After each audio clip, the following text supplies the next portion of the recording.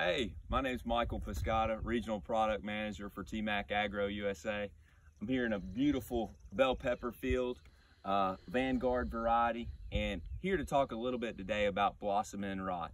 Blossom end rot is not a disease, it's a disorder, primarily caused by calcium deficiency.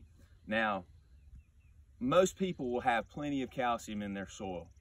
They'll be using calcium nitrate, they'll have a calcium pre-plant strategy.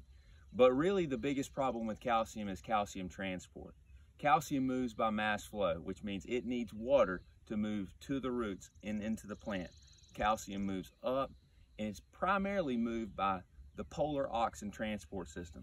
So really, you need a little bit of help getting that calcium to where it needs to go.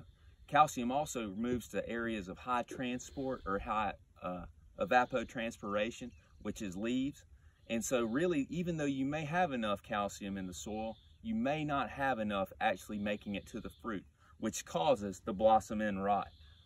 So what we need to do is make sure that that calcium has enough help, and how we do that at TMAC Agro USA is with technology to help sink that calcium into the fruit where it matters and to stop that disorder and deficiency.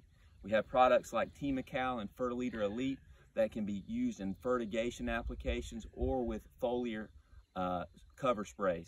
So timing is critical. When you start having those fruit bloom or you start having early fruit set, it's important to have a calcium strategy that you can have all avenues covered to prevent blossom end rot.